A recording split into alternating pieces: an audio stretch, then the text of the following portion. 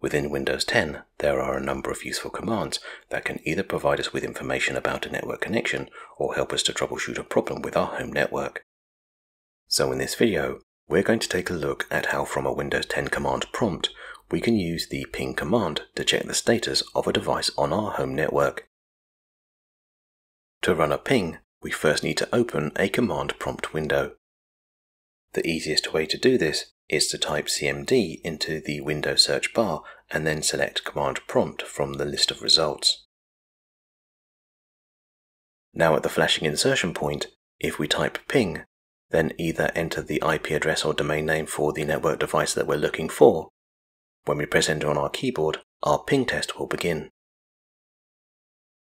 As you can see, a report is generated displaying the results from our ping test.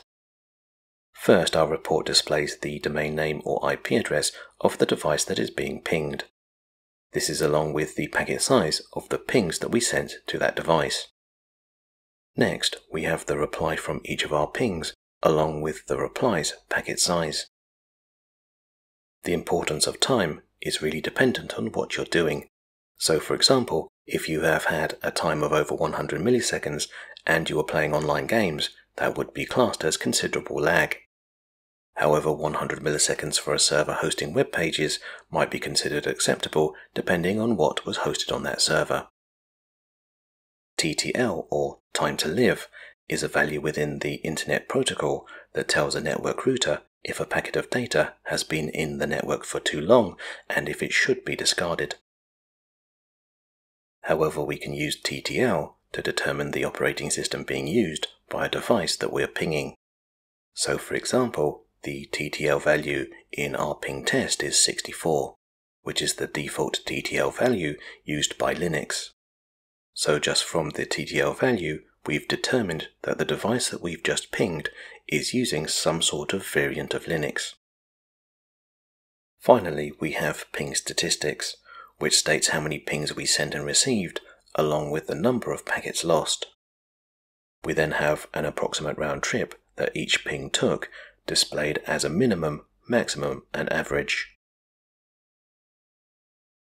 If you need to reboot a device on your home network, it can be very useful to know when that device is back online.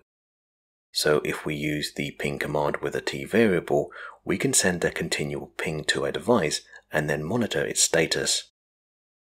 So at the command prompt, if we type ping space -t, then the IP address or domain name of the device that we are rebooting.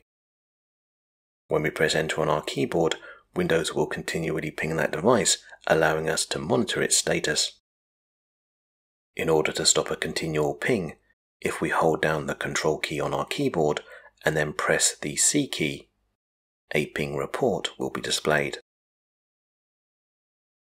As the standard ping test consists of only 4 pings, if we want a more comprehensive snapshot, we can use the n variable to set the number of pings that we want to send to a device. So for example, if we want to send 10 pings, if we type ping space -n 10, then the IP address or domain name for a device. When we press enter on our keyboard, our computer will send 10 pings and then display a ping report. To gracefully close our command prompt window, if we type exit and then press enter on our keyboard, the command prompt window will close.